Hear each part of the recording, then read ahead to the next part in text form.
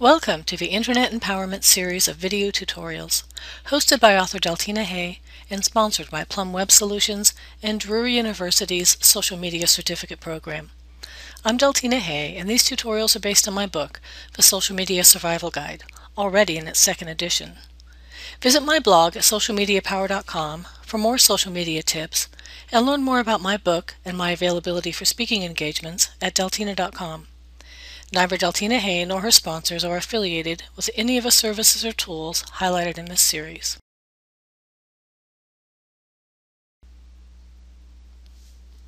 In this session, we discuss creating a YouTube gallery on your website using playlists.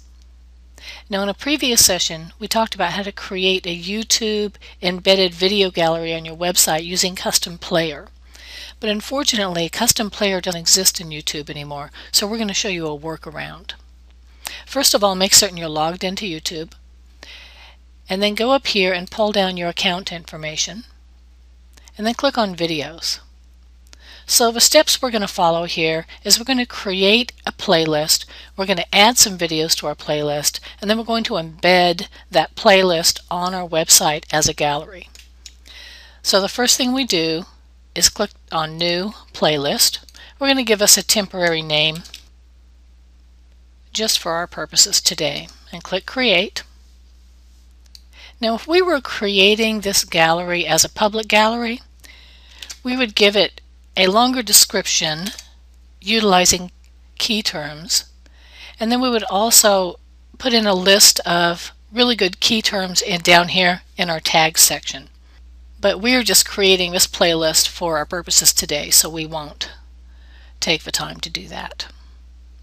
Now, also know that you can make your gallery public or private. We're going to keep this one public so that we can actually create our gallery out of it.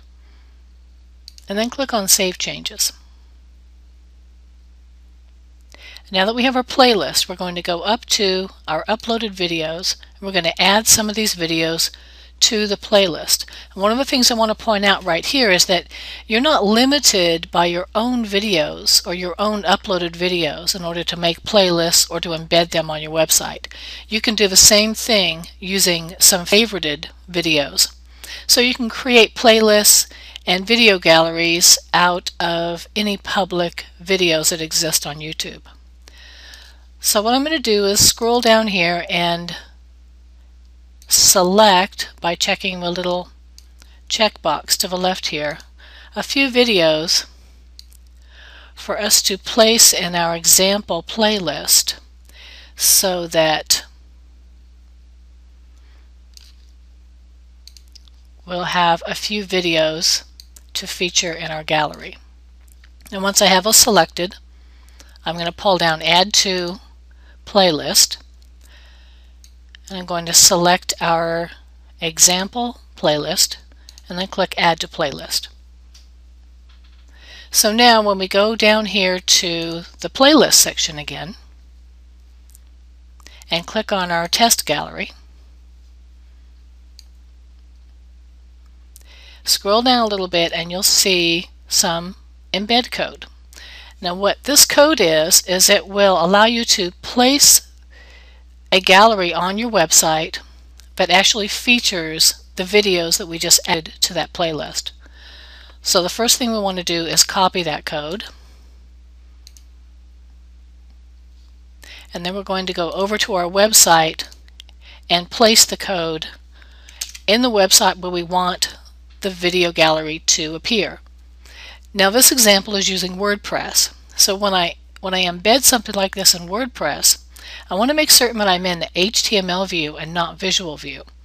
You can place this type of a gallery in a WordPress post or a WordPress page. This happens to be a page, so you would click on Add New, give your page a title, and then just embed the code in the HTML view. So that when we preview the results, what we'll see is a collection of videos that your users or visitors can now watch, either back to back or by selecting them individually. So if you click the play button right here, it's going to play the videos, or you can also advance to the next video in the series by clicking this button here. Now also note that once a video starts playing and you scroll down into this area here, you'll see all of the other videos that are in that playlist. Okay, so that is how we would actually embed the video gallery or the playlist gallery into a website. But I also want to show you a way to do that with any playlist. It doesn't have to be your own playlist. So if we go back to our account area and we pull this little area down here, notice what this area does in here is it shows your playlist, some of your favorites, things that you've liked or clicked or selected to watch later, etc. If you click on a playlist, it will actually show you a little embed button that you can use also to embed any playlist into your website. So you don't have to create your own playlist. If you happen to stumble upon one that you already like, you can use that. The thing I want to note here though is in this particular screen, you want to make certain that you don't click here because that's going to just play them. It's not going to show you the embed button. You want to click down here. So when we click there, we'll see the videos that are in the playlist, and then here is that embed button I told you about. So if we click here, then again we would go through the same process of just copying that code and putting it over onto our website. Now I want to go actually back to our website demonstration and show you that you can control the width and height of your embedded gallery also by changing these numbers right here. Now you want to change them proportionately, and so you want to either take percentages of the numbers by multiplying them both by 0.75 or 0.5 to make certain you still get the same proportions. But the other thing I wanted to note is that you see the same numbers right down here in the code. You also want to make certain that you change those too, and so that will allow you to make your gallery larger or smaller depending on your needs. Now if you want to know how to change some of the other parameters in this playlist gallery, then YouTube actually has them listed on their site. For those of you who are a little more adventurous, you can go to the URL code.google.com/apis/youtube/player_parameters.html. What this will show you are all of the different parameters that are available for you to change in your embedded player.